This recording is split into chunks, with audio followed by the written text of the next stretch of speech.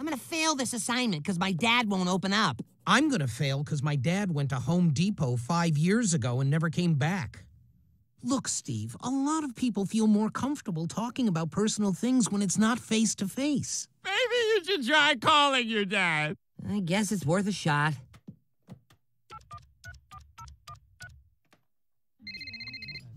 Hello? Hey, Dad, what you up to? Eating lunch. I just needed a break from work, you know?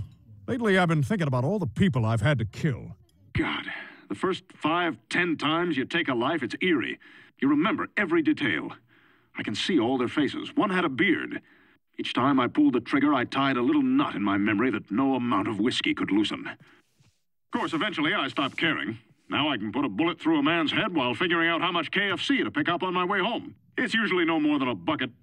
The sick part is I've come to love it. Snuffing out lives. I crave it. I feel like an angel of death, the messenger of eternal darkness. A merciless demon with an unquenchable... Oh, they just put more orange chicken in the buffet. Gotta run.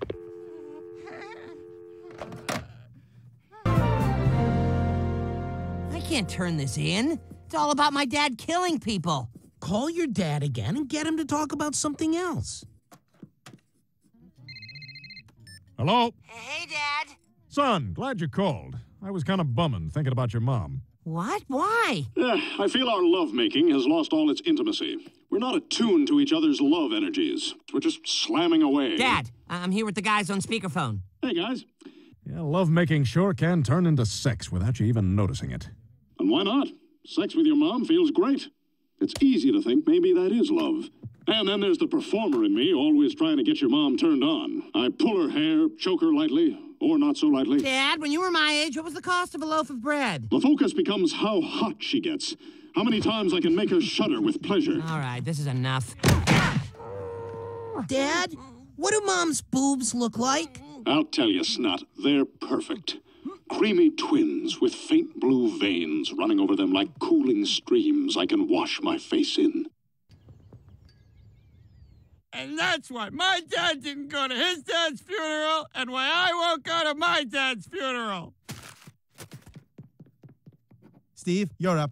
Yeah, see, my dad wasn't really willing to answer the questions. Sounds like a whole lot of nonsense, Steve. You know what I think? I think you're just trying to get out of this assignment. Oh, is that what you think? Okay, Mr. Brink, here we go. Hello? Hey, Dad, I'm calling from my history class. So, who was president when you were a kid? Oh, I don't know. I guess I think about killing myself pretty frequently. And why not? What's so great about living? You know when I'm happy? For about 5 seconds in the morning when I first wake up. Before I remember who I am and what my life is all about. Anxiety, disappointment, diarrhea more often than not. I don't know if there's an afterlife. But who cares? Nothingness couldn't be any worse than this meaningless march through my empty days. See, Mr. Brink? Mr. Brink? He's right. It's pointless. Life dismissed.